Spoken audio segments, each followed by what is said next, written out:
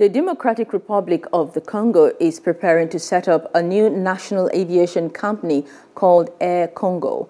In the coming days, the government is planning a partnership with Ethiopian Airlines, which is expected to hand over 7 planes for Air Congo's operations.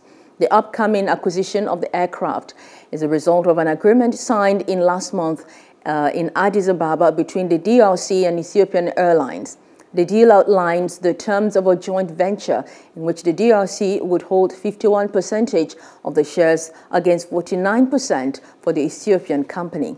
Hello, hope you enjoyed the news. Please do subscribe to our YouTube channel and don't forget to hit the notification button so you get notified about fresh news updates.